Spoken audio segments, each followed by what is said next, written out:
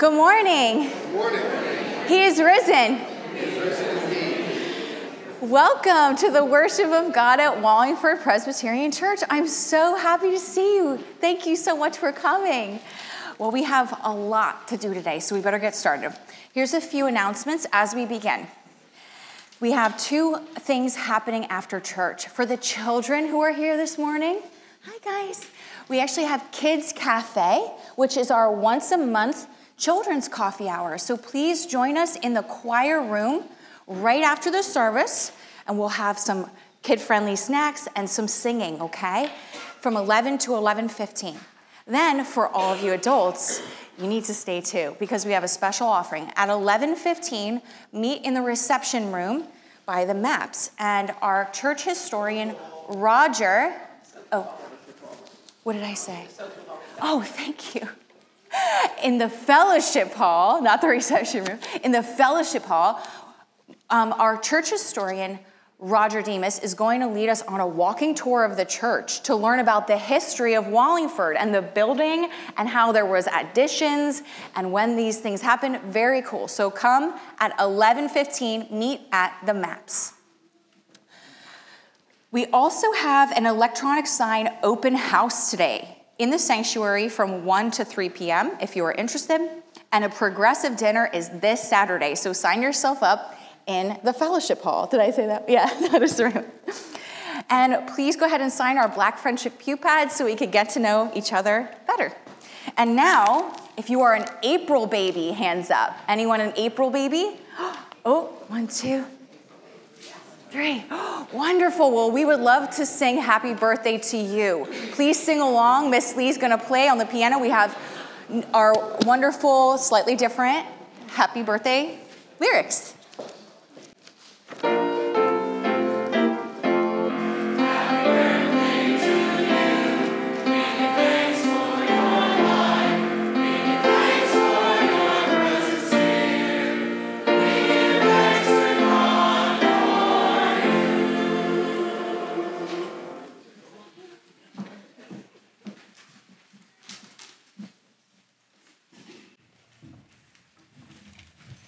So we begin today with a reading from the Gospel according to Mark.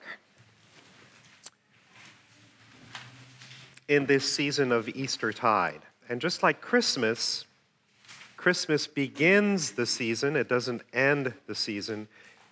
Easter begins the season, it doesn't end at Easter.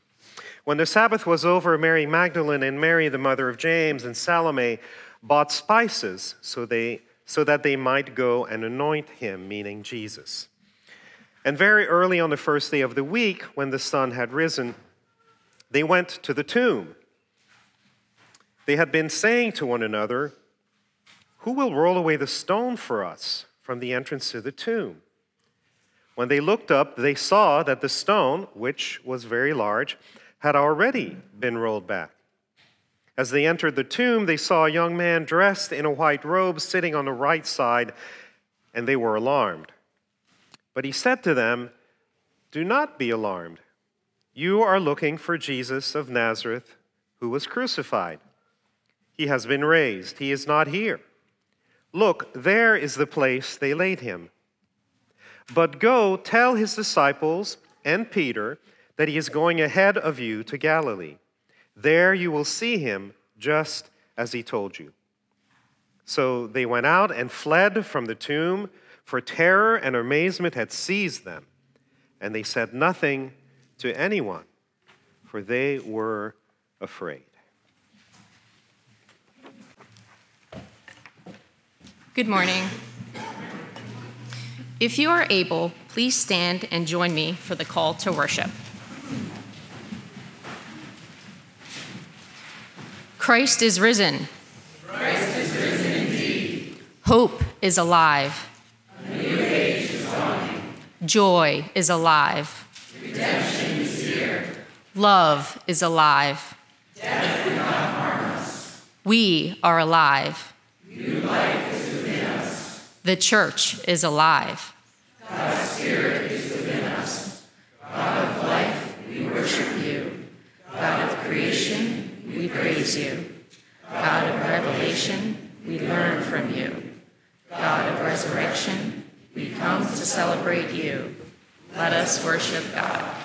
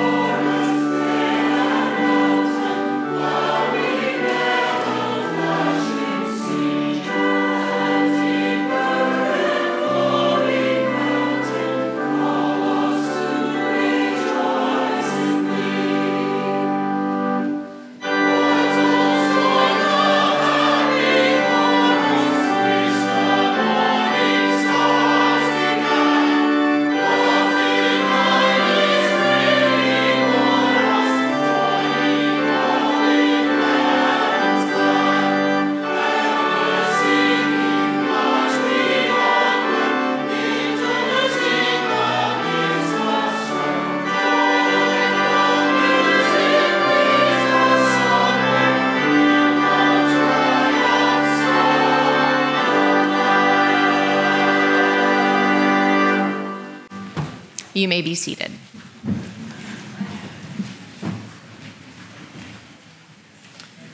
Even the obstacle of death has been removed between us and God. If death no longer stands in our way, we can be sure that our sin does not either.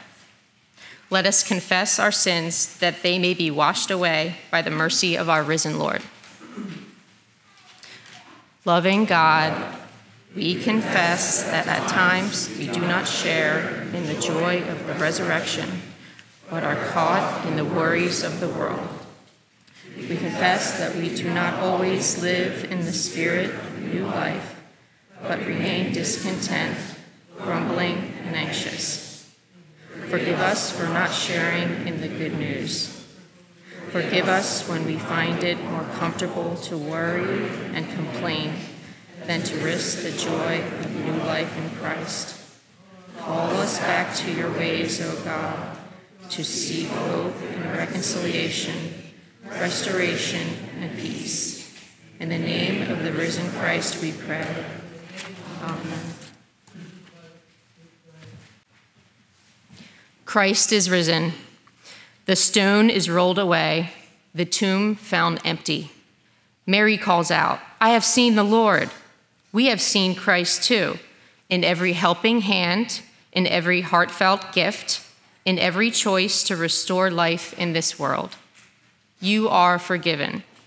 Accept your forgiveness and know that God loves you and desires great joy for your life. Walk forward on this journey of faith, knowing your brothers and sisters are with you. Alleluia. Amen. What will we do with this good news? We will be an Easter people, full of light, love, and joy. We will reach out with our hands and hearts to serve others and heal the world as we have been healed. We will forgive as we have been forgiven, and never forget to be thankful for what Christ has done for us.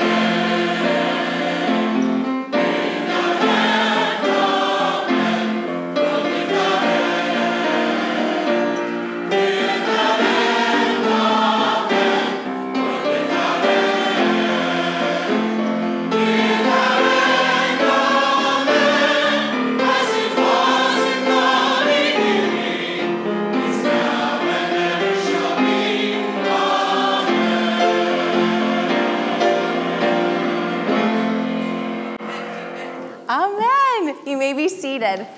And now is our time with young disciples. So I invite any children who are here this morning to come meet me up front. We have a little story time. Hi.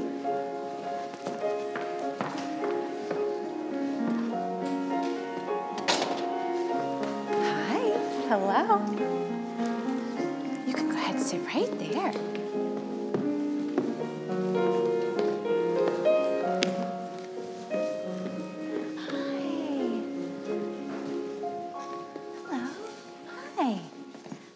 Come sit with us.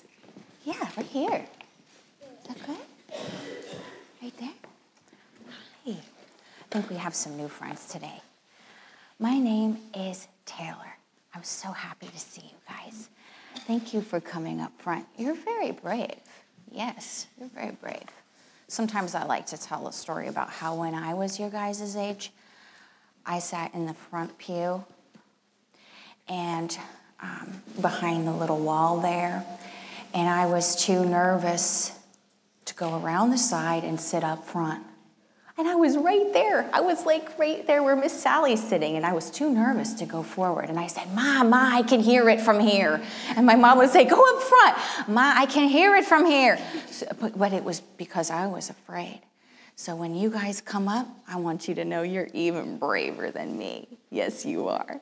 Okay, so last week, we had an Easter pageant, and so many of you were in it, and so many of you watched it. So this week, we're gonna relax. Yes, we're just gonna have a nice story. And this is called a very happy Easter prayer. Okay, what are we gonna pray about? Let's see, there's all kinds of nice little springtime animals. So let's read together. Hello there, yellow daffodils. You're here to welcome spring. It's time to say a prayer to God for all the hope he brings. Thank you, God, for budding trees. They'll soon be dressed in flowers. You help the earth begin again with puddle-making showers. Thank you, God, for gentle breezes dancing through my hair. I praise you for the gift of life you put in springtime air. Thank you, God, for bluebirds and their cheerful morning chatter, for dandelions' fuzzy heads that catch the wind and scatter. Thank you, God, for promises you make to every heart. Forgiveness comes through Jesus. Each day is a brand new start. Thank you, God, for blue sky days. The sun will warm the ground. Critters snuggled in their nests wake up and romp around. Thank you, God, for bees that buzz from one bloom to another, excited by the petals painted in their springtime color. Thank you, God, for hopping frogs announcing spring has come.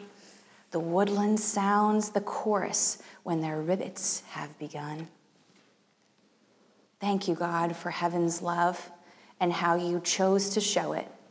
Jesus came to give his life so all the world would know it.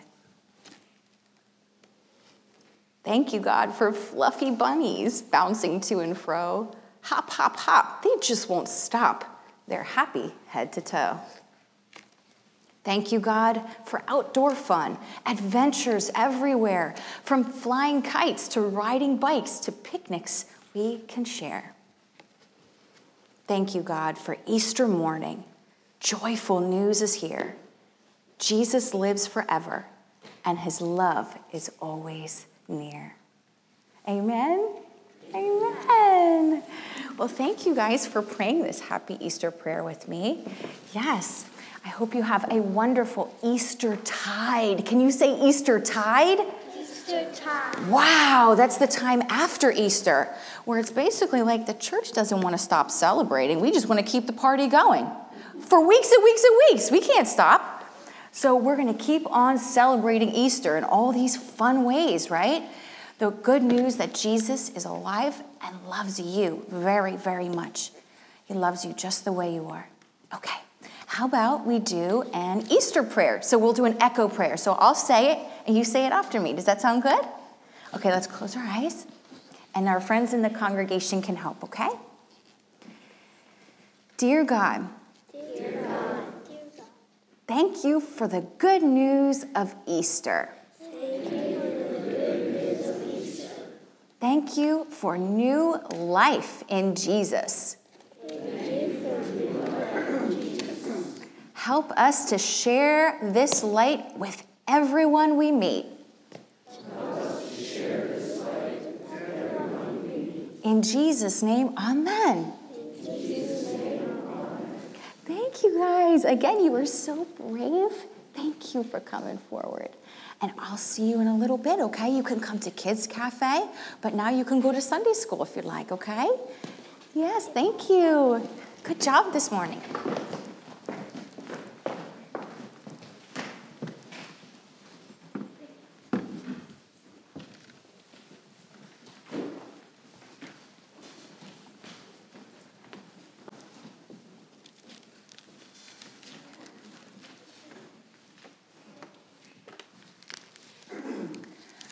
So now I'd like to share with you a poem, and Lee's kind enough to play some music in the background. This is a poem by John Updike. He calls it The 7 Stanzas of Easter.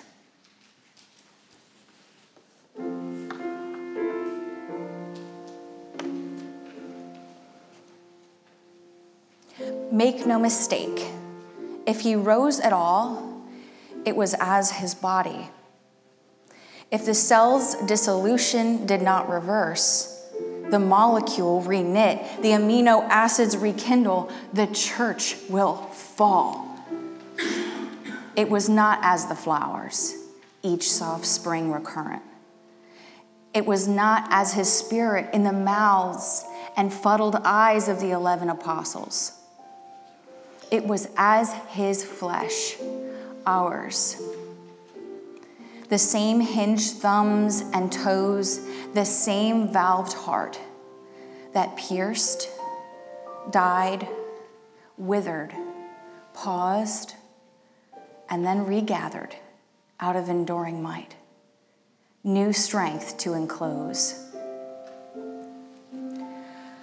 Let us not mock God with metaphor, analogy, sidestepping, transcendence, making of the event a parable, a sign painted in the faded crudity of earlier ages. Let us walk through the door. The stone is rolled back, not paper mache, not a stone in a story, but the vast rock of materiality that in the slow grinding of time will eclipse for each of us the wide light of day. And if we have an angel at the tomb, make it a real angel, weighty with Max Planck's quanta, vivid with hair, opaque in the dawn light, robed in real linen, spun on a definite loom. Let us not seek to make it less monstrous for our own convenience, our own sense of beauty, lest awakened in one unthinkable hour, we are embarrassed by the miracle and crushed by remonstrance.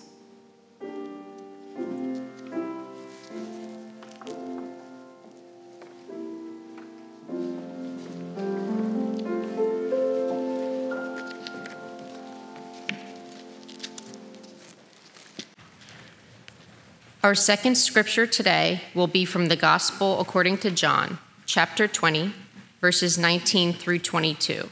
Hear now the word of the Lord. When it was evening on that day, the first day of the week, and the doors of the house where the disciples had met were locked for fear of the Jews, Jesus came and stood among them and said, "Peace be with you." After he said this, he showed them his hands and his side. Then the disciples rejoiced when they saw the Lord. Jesus said to them again, "Peace be with you. As the Father has sent me, so I send you." When he had said this, he breathed on them and said to them, receive the Holy Spirit. This is the word of the Lord. Thanks be to God.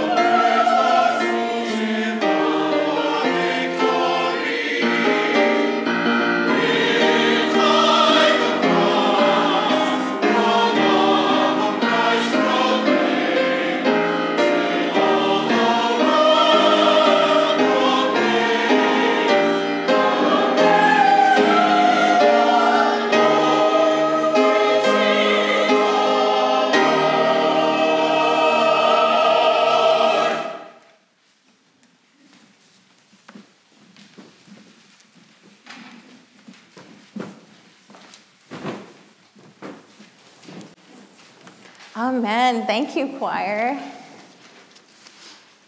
Will you pray with me? Lord, may the words of my mouth and the meditations of all of our hearts be acceptable in thy sight. O Lord, our strength and our Redeemer. Amen. So last week, I led the 8 o'clock outdoor service, and Pastor Francois said, you should use that next week. So if you were there at the 8 o'clock service last week, this is the same message. But I did tweak it to Eastertide. So let's see what we have here. You know how I love to start with a story. Once upon a time. It's my favorite way to start. Well, here we go. Once upon a time, on a misty morning, a few women got up early. That's how the story of new creation began. A few women just getting up early. I love that. But someone got up earlier, right? Well, they rubbed their eyes, and their eyes were still red from crying the night before. They bent down to put on their shoes and met up to walk to a place of death, not knowing how to get inside. And how poetic. They wanted to go into the place of death in order to bring anointing in, but they did not know how they would get inside. And they went still not knowing. Who will roll away the stone from the entrance of the tomb for us, they asked. Who will let us in? And isn't this the very question our souls cry out to this day? Who will open it for us? This tomb of death, who can break it open? How can we bring anointing in? Who will roll it away? In the midnight of the soul, we still wonder this question. Who will roll away this prison of death so that healing might be brought in? Who will set us free from the captivity of our darkness? We are not strong enough, and we know it, and they knew it. But they still went. They still went. Pat, pat, pat, pat. I can hear their footsteps on the dirt path, walking quietly and solemnly in the darkness, hoping not to come against any authorities along the way. A mixture of mourning and hypervigilance, a crude concoction of anguish and apprehension. Is that not the state of our hearts when our Savior is dead? Is that not the path that our souls are bent to when left to their own devices? We are them. We are them without him. A crude concoction of anguish and apprehension. Pat, pat, pat, pat, until the steps stop. And not even the birds are singing at this point. And the silence is deafening, and they see someone there in the shadows of a rock rolled away, and a voice so peaceful utters a few words. Do not be amazed. The voice echoes. We think it's our teacher at first, but getting closer, it's a being too bright for our eyes, illuminating now the emptiness of the inner room. Again, with a voice so strange that it doesn't belong on the frequencies of earth. The being says, you are looking for Jesus the Nazarene, who has been crucified. He is risen. He is not here. See, here is the place where they have laid him. And with heavenly echoes, the voice somehow warms us from within, but also freezes us with fear. We leave and tell no one. The being had given us 3 commands, and only one we had followed. Do not be amazed. Truly, we were. Tell the disciples, we could not. But go. This we could do. To walk this journey from within to without the city walls with the Marys is one that Christians have walked many times, and you yourself have walked many an Eastertide. And yet today, the week after Easter, we consider now the walk from the tomb. And rather, I see the latter as a run from the tomb. For what they had encountered was so truly shocking that it overtook them with terror. The Greek here says ephagon, which means ran away or escaped. It seems like they were running for their lives, right? But why was this if it were happy news? Why would they run away? One preacher I heard explain this best. He said, the women were fearful because their world had been turned upside down, right? We don't blame them. But because the one thing, the only thing that you can count on in this life is that dead people stay dead. Normally, we as people are afraid when we see something that shouldn't be there, right? like a stranger following us or a bear in the road, something that is there that shouldn't be there. That's normally what scares us. However, on this pivotal morning, they were afraid because something, or rather someone, was not there that should have been there. And that one simple, eerily strange absence changed not only the course of their lives, but the course of human history. Because the dead stay dead. Everything else can change, but there's no changing that. They fled for their lives because that one fact had shattered their whole conception of reality. And their world was falling down around them. They ran, and questions began to spiral in their minds. How can this be? What happened? Who was that man? And what do we do now? Breathless, they run. And even now, we are still breathless, but not out of fear. Instead, out of awe of what this means.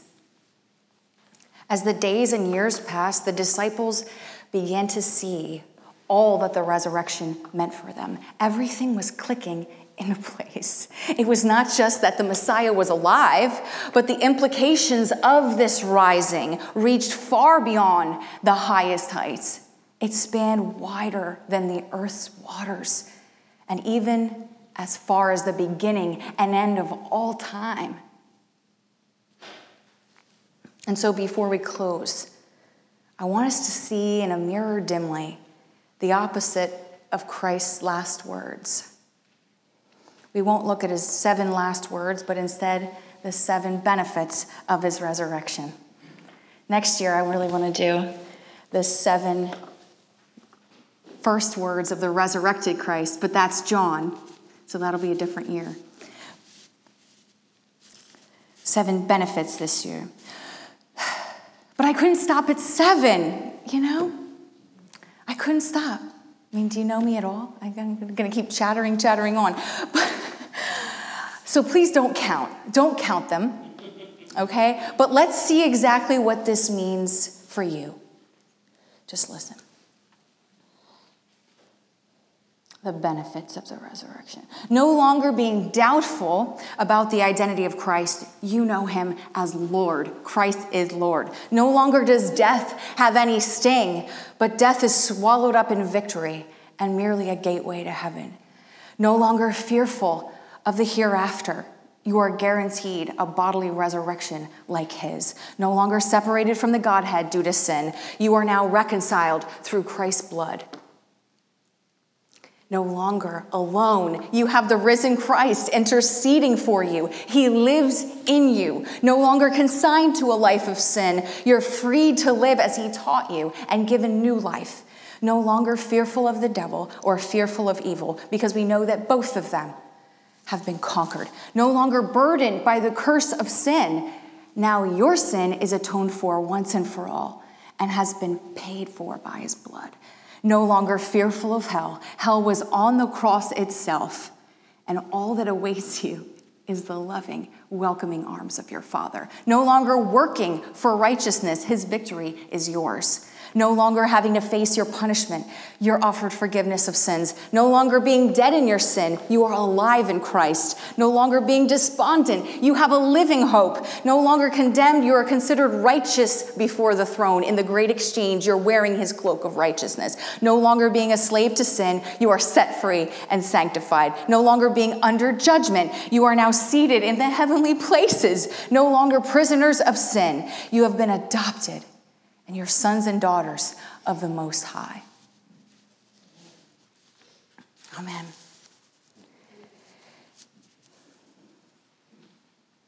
I'm not really in the business of shock and awe. I think that's kind of a cheap trick. But I did go ahead and throw that all before you to take your breath away a little bit, because you need to know, and you need to hear it plainly laid out for you. No one's going to walk up to you and tell you all of this, what Easter meant for you.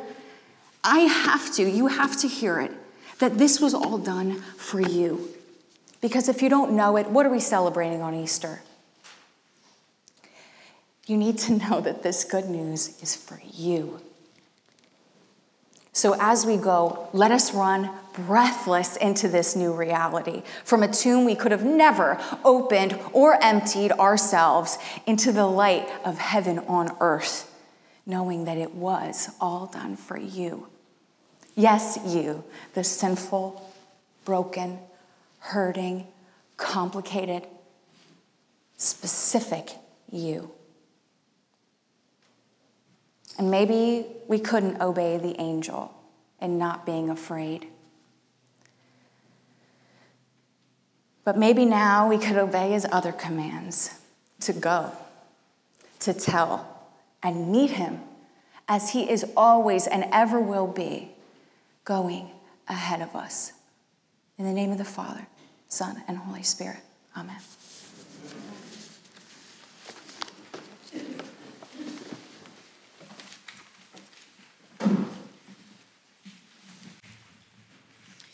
It is because he lives that we have life.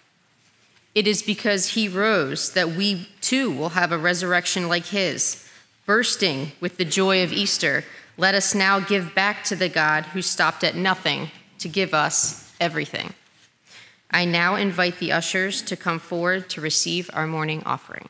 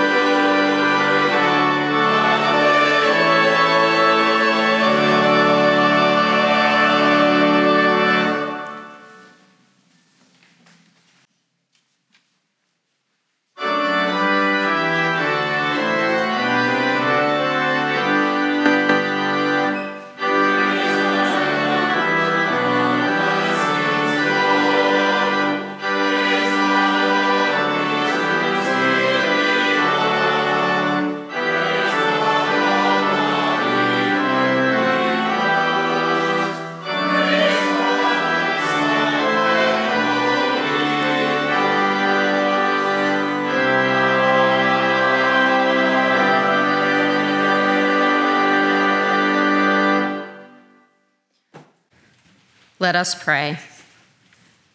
Resurrected Lord, you make all things new.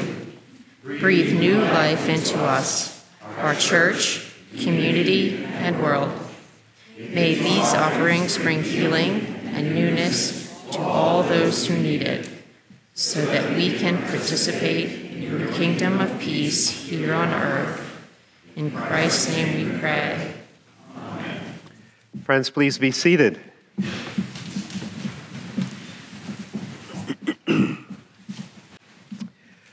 God is with you. Lift up your hearts. Let us give thanks to the Lord our God. It is right and a good and joyful thing always and everywhere to give you our thanks and our praise, O God. You created the world by speaking life into being. You sent Jesus, your Son, to walk in the way of life, that we might follow. He rose again in victory because the powers of death cannot overcome the divine power of life. And so with your people on earth and all the company of heaven, we praise your name and join their unending hymn saying, Holy, holy, holy Lord, God of power and might, heaven and earth, Hosanna in the highest. Blessed is the one who comes in the name of our God. Hosanna in the highest. We thank you, God, for the incredible gift of Jesus, the Word made flesh. Through his resurrection life, you gave birth to your church, delivered us from slavery to sin and death, and made us a new people. On the day you raised him from the dead, he was recognized by his disciples in the breaking of the bread. And in the power of your Holy Spirit, your church has continued in the breaking of the bread and the sharing of the cup. And so in remembrance of these, your mighty acts in Jesus Christ, we offer ourselves in praise and thanksgiving as we proclaim the mystery of faith. Christ has died, Christ is risen, Christ will come again. Yes, our Lord has risen and will come again. And in this in-between time, we continue to cry out for the stones of this world to be rolled away. Lord, in your power, roll away the stone of violence, war, and oppression, and set free the peoples, nations, and lands where there is suffering and mourning. Roll it away and reveal your peace.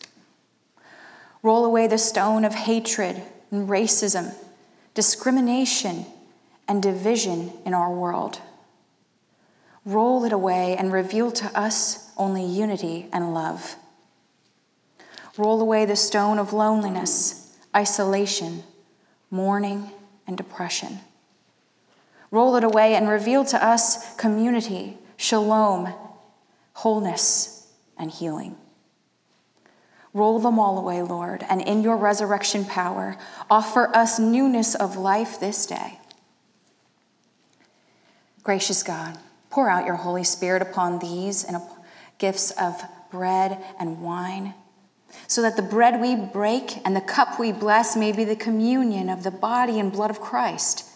By your Spirit, make us one with Christ, that we may be one with all who share this feast, united in ministry in every place.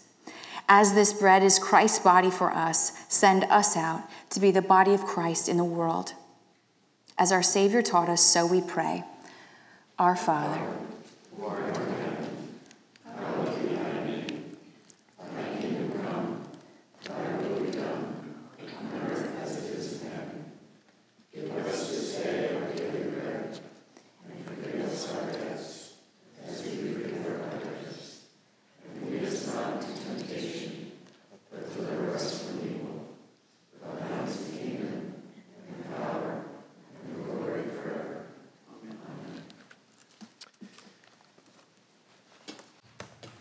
So you all know that if it were up to me, the table would be in the center of the sanctuary, and we would all be gathering around the table, a worldwide table, because that's where Jesus came to his disciples. That's where he met them in the midst of who they were, in the midst of their brokenness, in the midst of their lives, in the midst of the complexity of what it means to be human.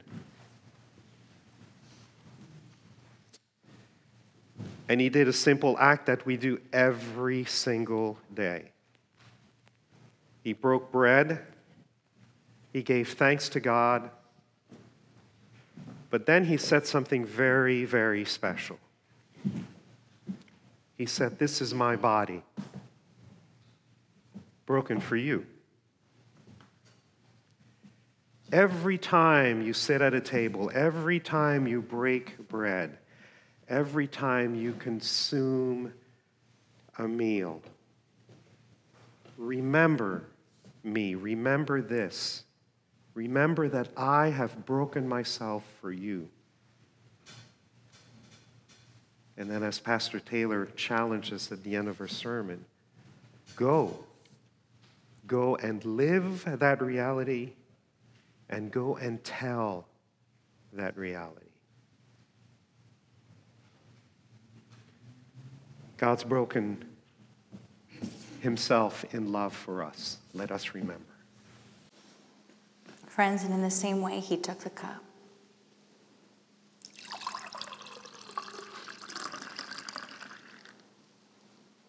And he gave it to his disciples. And he said, "This cup is the cup of the new covenant, poured out for you and for many for the forgiveness of sins. Take it, drink it, all of you. Do this in remembrance of me." People of God, as often as we eat this bread and drink this cup, we proclaim our Lord's saving death until he comes again. The gifts of God for the people of God.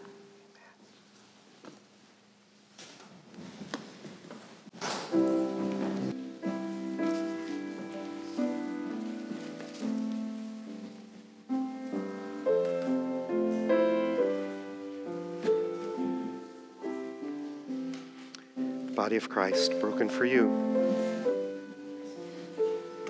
The body of Christ broken for you.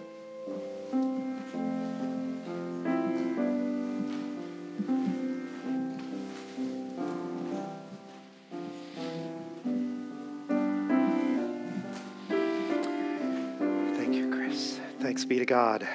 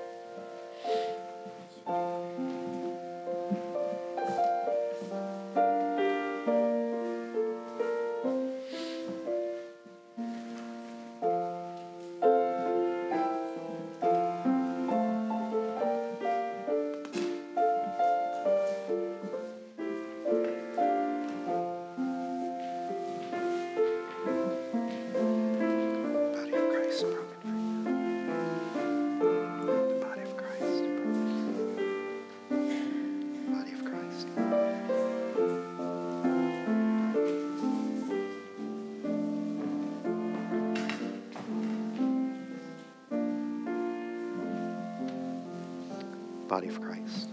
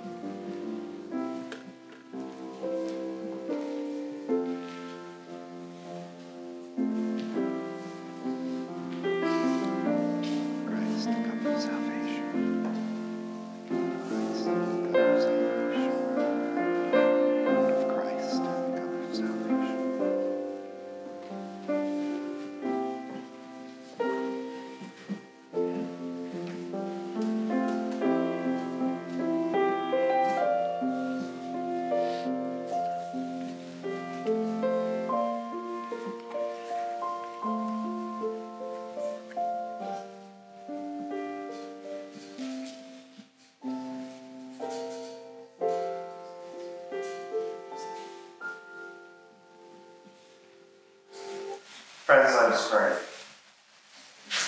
Holy God, thank you, divine crafter of the table, for fashioning us a holy meal, uniting us with the body of Christ. Send us into the world resurrected, refreshed, and ready to share Christ's unconditional love. It is in the name of our resurrected Savior that we pray. Amen.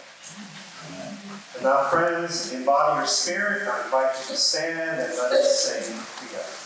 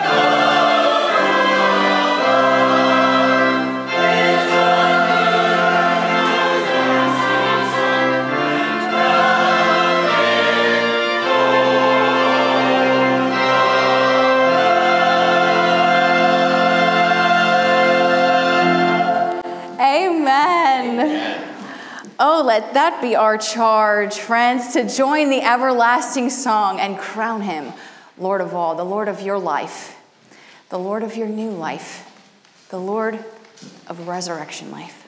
And as you go, may the grace of our Lord Jesus Christ, the love of God, and the communion of the Holy Spirit be upon you now and forever. Alleluia. Amen. Amen. May the peace of our Lord Jesus Christ be with you all. See you next week.